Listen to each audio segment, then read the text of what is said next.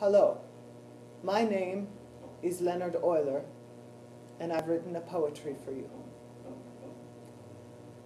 I crossed 7 bridges to be here today, to bring you this important notation. Not functions or sigma I fear, though my vision is fading, my voice is still clear. Not Euler, but Euler. Euler, I barely know how much I'd had it. I added reciprocals of all the factorials. Turns out it's the number of nature. Presenting now for all to see the main event named after me, it's E. The number E, more than 2, less than 3. E. The number E, a constant transcendentally, it's E. The number E, more than 2, less than 3. E. The number E, a constant transcendentally, 1 plus 1 over n, all in parentheses, to the power of n, taken to infinity. Describe the growth of things compounded continuously or half-life. The radiation decays exponentially, edges plus 2, our faces plus the vertices. Off topic, I'm sorry, just came to me, apologies. The function, e to the x, A.K.A. the exp, its inverse. The log base e, or natural log naturally, it's E. The number E, more than 2, less than 3. E. The number E with beautiful Taylor series, it's E. The number E, more than 2, less than 3. E. The number E, a constant transcendentally, E to the ix is cosine x plus I sin x. It is imperative that you catch what happens next. You see x is measured in the radians and not degrees using my formula. It is plain for all to see that E to the pi times I plus 1 makes the quantity of 0. Abstract I know, but still used to this very day when engineers transform the waves to phasors. Not the kind that blaze, just electricity. You see, it's E.